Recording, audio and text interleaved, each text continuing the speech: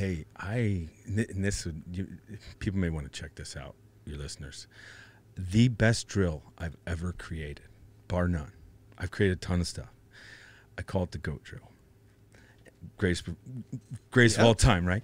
And what it is a brain drill. Because here's the deal. If your brain is optimal, then you learn skill faster.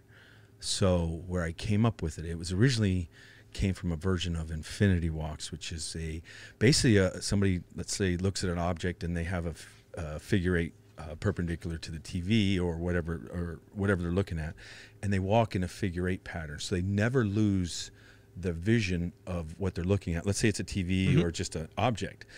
And when they're walking in that figure eight, they're always looking at, so they're switching from the left to the right side of the brain, and it kind of balances the brain out.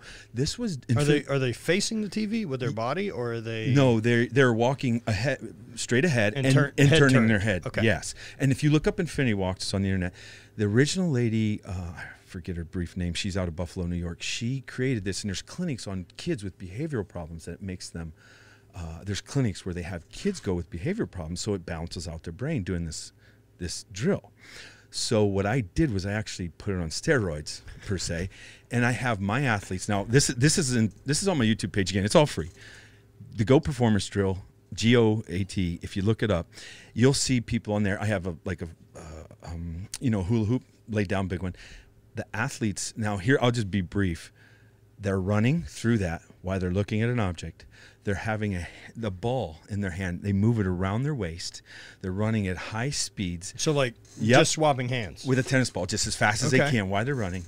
They're doing math, so I'm yelling out numbers. Math at them, Jesus. Yep, I'm yelling out numbers, 7, 9, 10, 11, 12. Now, they can't get them all. I don't care. And they're subtracting 2 or 3 or whatever number. I say, you're subtracting 2, ready, set, go. And I'll say 7, 9, 10, 11. They're trying just to nail numbers while they're running as fast as they can, while they're watching an object. Okay, and now look, and I throw a bunch of other things in there too, where I put somebody in the circle, and as they're going around, somebody's trying to block their vision, so it's frustrating.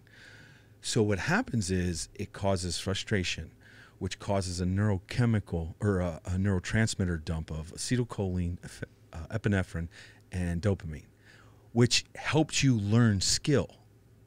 So what I do is I do that drill at the beginning of my lift or any session to turn their brain on. I've had kids that have had concussions in the past get sick because of doing this drill. But what it does, then I back them down, I have them go slower, and and I'm telling you, this was a summer where Have you ever been able to use it to, like, you've probably had a brain injury that we didn't know about? Yeah. Whoa. Yeah. Because if there's something not wired in the brain, so look, everything's going on so fast in that drill. There's so much information going in the brain. If there's something not wired correctly, it's going to let you know. So, and when I say that, I probably did 50 athletes, and there was 4 that showed up. Had a little nauseousness when they did the drill, literally by the second rep. I do like 3 to 5 reps, and then boom, we go lift.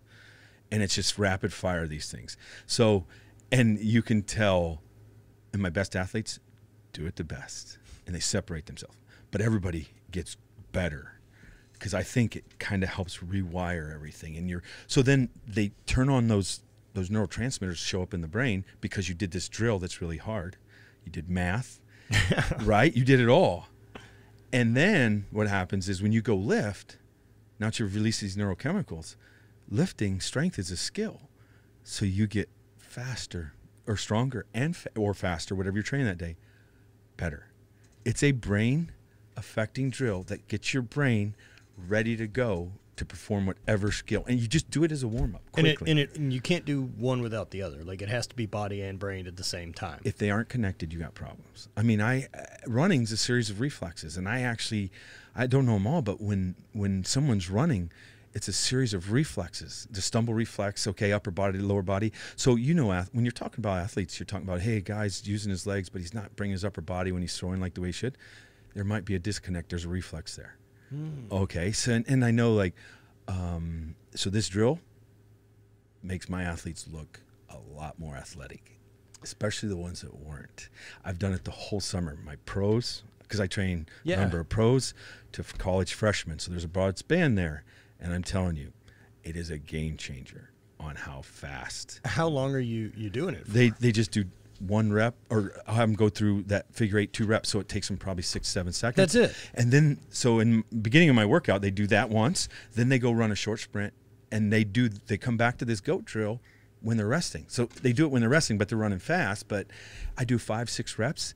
I'm telling you, try it here. You can do it in here. Yeah. Take a look at it on my YouTube page, the Goat Performance Drill. And I did 2-part series.